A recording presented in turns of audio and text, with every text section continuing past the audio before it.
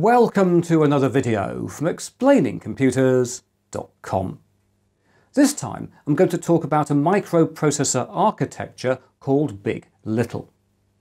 This refers to CPUs with two types of processor core, some larger and more powerful and designed for intensive processing activities, and some smaller and more energy efficient and designed for less demanding processing tasks. Right now, big.LITTLE is in the news because Intel has just launched its latest Alder Lake microprocessors, which use a big.LITTLE configuration. However, big.LITTLE has been a feature of many smartphone and tablet processors for some time, and Apple's M1 chips also have a big.LITTLE architecture. There are also now rumours that AMD Zen 5 CPUs will in the future also have a big.LITTLE configuration. And so it seems pretty certain now that big.LITTLE is here to stay, and so in this video I'm going to examine how and why we got here, why do we have big.LITTLE, what are all the major players doing, and what may be the implications.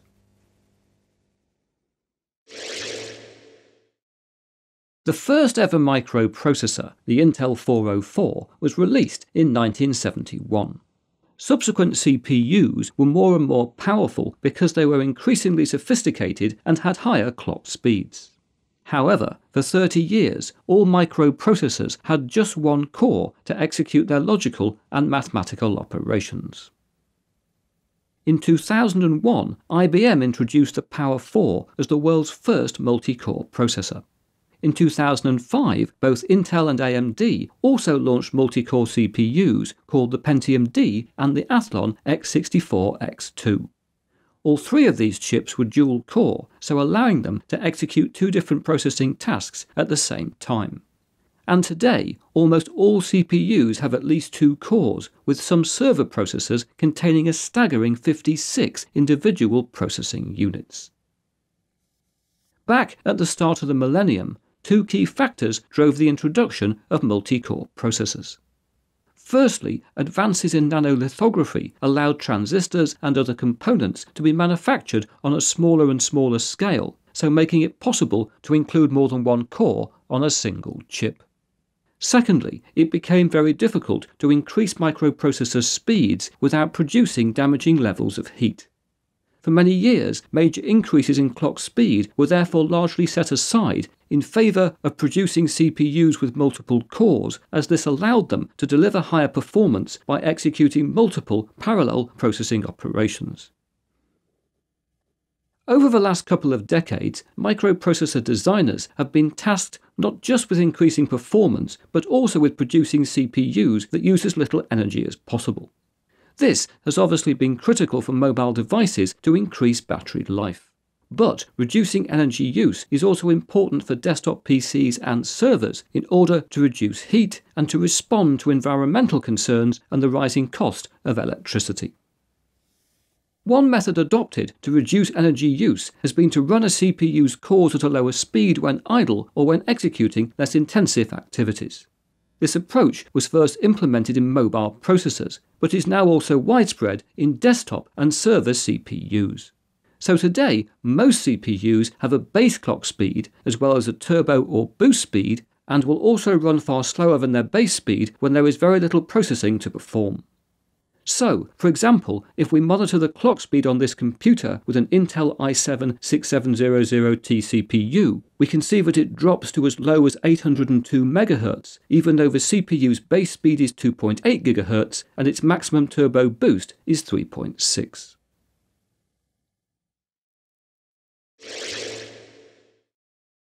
Lowering clock speed is an effective means of reducing energy consumption and heat generation when a CPU has a minimal workload.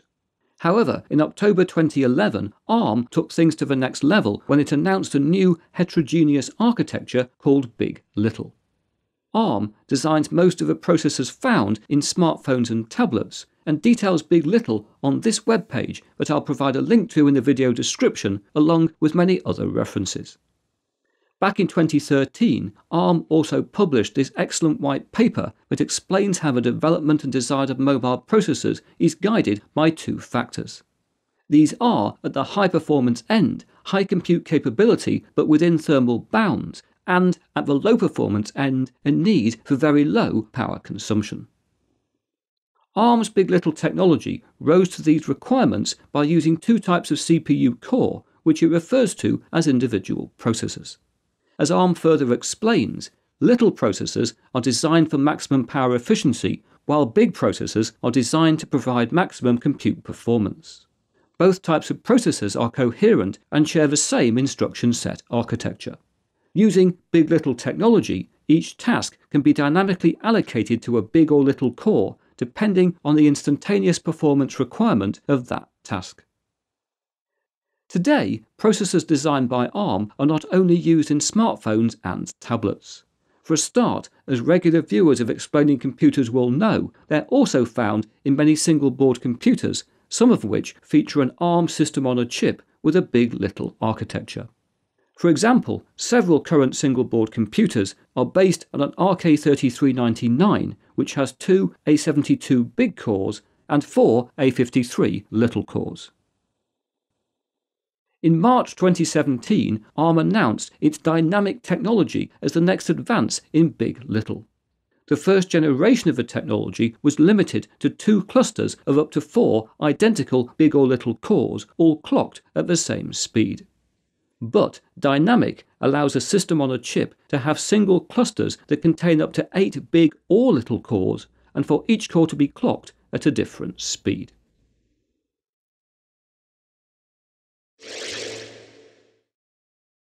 Beyond the world of tablets, smartphones and single-board computers, processors based on ARM technology are now also being used in some desktop PCs and laptops. Not least, in June 2020, Apple announced that its next generation of computers would be based on a new family of its own ARM chips, rather than x86 processors from Intel. The first new Apple ARM chip is called the M1 and started to be shipped to new computers in late 2020. In October 2021, Apple announced 2 further M1 chips, the M1 Pro and the M1 Max, initially to be used in its MacBook Pro laptops. All M1 chips have a big.LITTLE architecture. Specifically, the M1 has 4 big cores called Firestorm for high-performance processing tasks, together with 4 little cores called Ice Storm for when more menial processing is required. Meanwhile, the M1 Pro comes with either 6 or 8 big Firestorm cores and 2 little Ice Storm cores. Finally, the M1 Max also has 8 big cores and 2 little cores, as well as many other differences beyond the scope of this video to explore.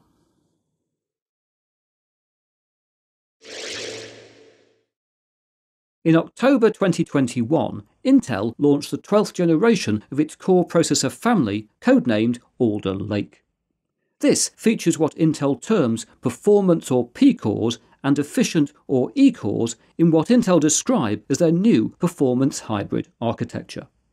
Given that the term big.LITTLE is trademarked by ARM, it's no surprise that Intel doesn't refer to big.LITTLE. But this is merely a matter of linguistics, as Intel's new chips allocate processing across either performance or efficient cores as workloads dictate.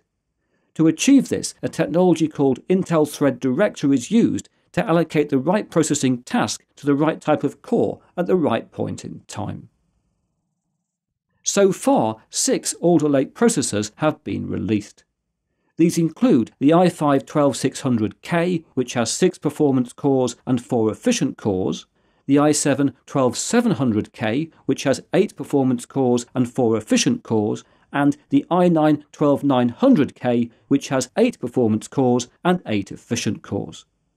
All of this inevitably makes CPU specifications more complex, as they now have to list a total number of cores, a total for each core type, as well as the maximum turbo and base frequencies for each core category.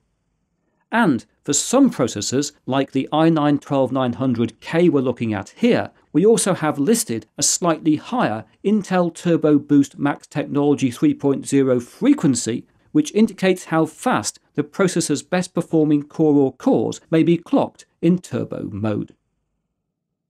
Intel claims that their performance hybrid architecture delivers significant performance improvements, enabling up to 2 times faster content creation compared to their 11th generation processors. This point noted, some gamers who were early adopters of Alder Lake did experience difficulties. The issue was that the DRM software used to protect some games identified a PC's performance cores and efficient cores as 2 separate computers, which prevented the program from loading or caused it to crash. At the time of making this video, the issue has been fixed for all titles aside from Assassin's Creed Valhalla, Fernbus Simulator, and Madden FFL 22. However, the issue highlights how problems may arise following such a fundamental change to Intel's processor architecture. And indeed, in addition to the gaming issue, already fixes to the latest Linux kernel have also been required so it can deal most effectively with Alder Lake's performance and efficient cores.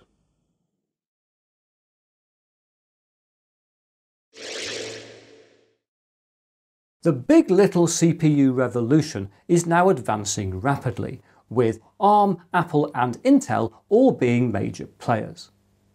There are also rumours that AMD will have some type of big.LITTLE architecture in its future Ryzen 8000 CPUs based on its forthcoming Zen 5 architecture.